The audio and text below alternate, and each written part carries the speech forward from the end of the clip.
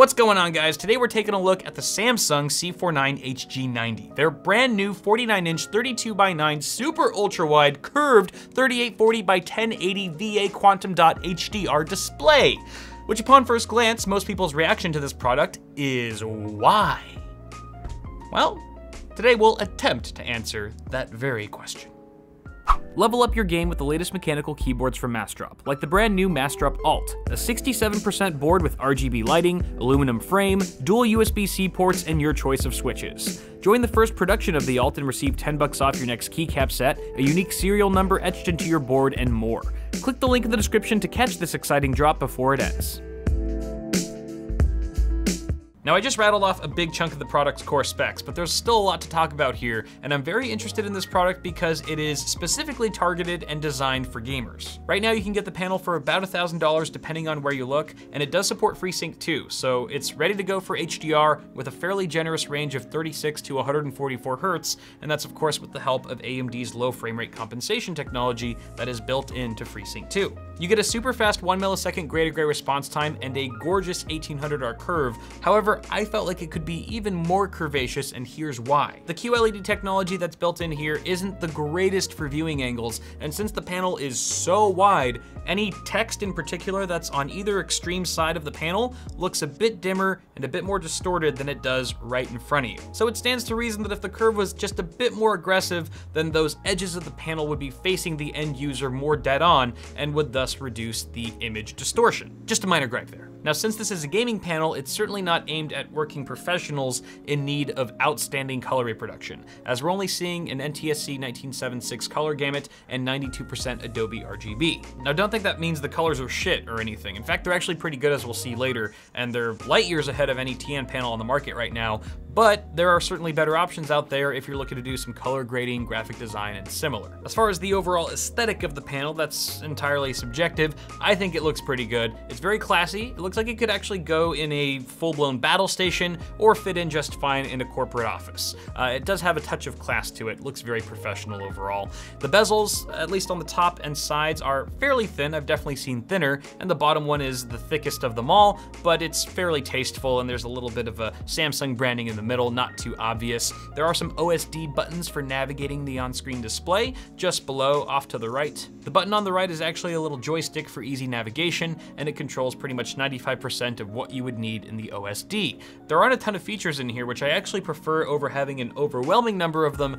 that I'll probably never touch. Some notable ones are picture mode, picture by picture, the option to enable or disable FreeSync, a black equalizer, which actually brightens up the blacks on screen so that you can see enemies that are hiding in the dark more easily, and a bunch of others. What I really like is that you can save any combination of these settings to one of 3 custom profiles, and then switch between those profiles with one of the 3 buttons located to the left of the joystick. This would be great if you wanted to have separate profiles for gaming, productivity, and daily web browsing, for example. Overall, the OSD is super intuitive, it's easy to navigate, and it has this cool edgy aesthetic that says, "I'm a gaming monitor." The stand is made of plastic with a super wide triangular base, and it features height, tilt, and swivel adjustment. There's a back panel on the spine that actually comes off and allows you to route your cables very discreetly so you don't even see them from the front end. It's actually very nice. There's a cool white LED ring back here that you'll probably never see, along with a 100 by 100 VESA mount if you want to mount this sucker to the friggin' wall. Just make sure you use studs. As far as I/O, you get 2 HDMI 2.0, 1 DisplayPort 1.2, and a mini DisplayPort with included cables for each interface. There's also mic and headphone jacks, a trio of USB 3.0 ports for upstream and downstream use, and of course your full-size AC power.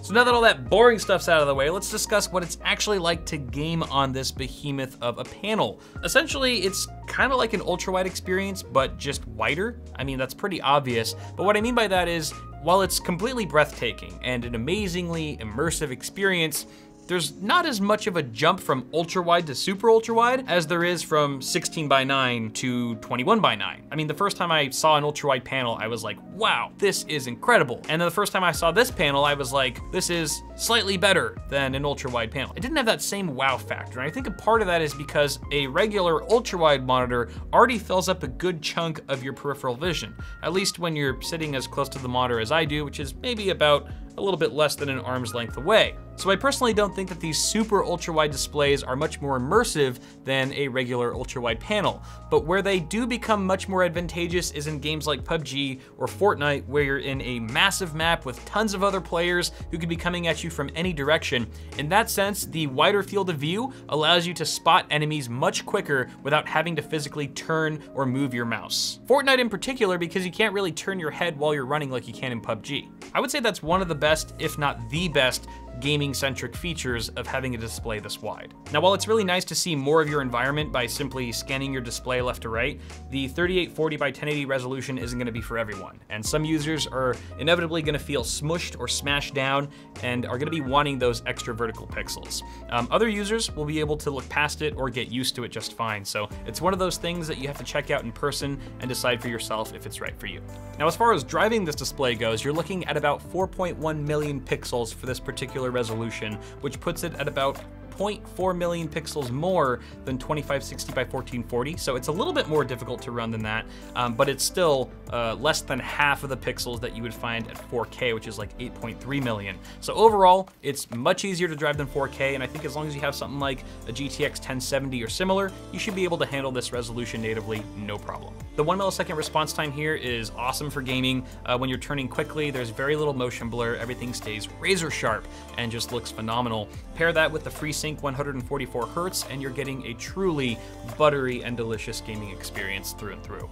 Now, the HDR implementation in a Windows environment, however, is a much different story. The one HDR-enabled game that I played for this video was Far Cry 5, and the results I saw enabling HDR were quite lackluster. Instead of creating a wider color gamut or dynamic range, what I saw were extremely blown out highlights that were so washed out that I was actually losing detail in the image. It was virtually unplayable because it just looked so bad, and it was actually hurting my eyes. That's how bright it was. HDR on Windows is kind of hit or miss right now because there are so many moving variables, like your graphics drivers playing nicely with the Windows drivers and so forth, that a TV paired with a console, for example, just don't have to deal with. And that's why it looks a lot better and works just a bit more smoothly on that platform as opposed to a Windows-based PC. Dimitri from Hardware Canucks actually did a fantastic video recently on HDR gaming in a Windows environment. I'll put a link to that in the description. You should definitely check it out if you want to learn more about HDR in Windows. Finally, as this is a QLED display, we are subject to potential backlight bleed, which are those nasty hot spots of light that you see coming from behind your monitor, usually around the edges of your screen. And that's because the QLED technology is really just a variation of LED LCDs, which is what creates those hot spots in the first place, instead of OLED panels, for example, where each pixel is its own light source, and backlight bleed is really not a problem at all. Fortunately, the C49 suffers from little to no visible backlight bleed, so even really dark scenes won't be affected. And one of the reasons why we've started to see backlight bleed become less of a problem with these QLED panels is because companies like Samsung have been putting in anti-reflective LCD panels into these displays to help mitigate the issue. In closing, I think it's pretty obvious who this panel is intended for. Gamers for one, obviously, but more specifically AMD users who can actually leverage that FreeSync technology. I think that's sort of a make or break here. You really want to be taking advantage of that if you're going to spend $1,000 on a panel like this. I think it's also safe to say that you have to be really into gaming to enjoy this monitor to its fullest. I mean, obviously you can do web browsing, two 1920 by 1080 panels side by side, essentially, but I think where it really shines is in the gaming environment. So if you're not gonna be gaming on it constantly, then it's probably not the panel for you, and there's probably a better model out there that can do what you want to do better than this can. Again, gaming though, it's freaking awesome. The $1,000 price tag is pretty steep, but for the amount of screen that you're getting, and just for such a unique product, I think it's actually pretty cool, especially since you are getting that adaptive refresh rate in there. I think that's huge, and obviously going the FreeSync route, like Samsung did, is gonna also cut costs down. If this was a G-Sync display, I don't even wanna know how much that extra silicon built in would cost the end user, so I don't know. You guys let me know what you think of this panel in the comments below. Some people will think it's super silly, and still why, and I totally understand that, and other people will get a kick out of it. Let me know which side of the fence you're on, or if you're something completely different, down in the comments below. Apart from that, guys, I'm gonna get the heck out of here. Toss a like on the video if you enjoyed it. You can also subscribe to the channel for more tech stuff coming at you really soon. If you would like to follow me on Floatplane to watch my videos a week early without ads, I'll put a link for that in the description below. You can check that out anytime. Guys, thanks again for tuning in. Have a good one, and I'll see y'all in the next video.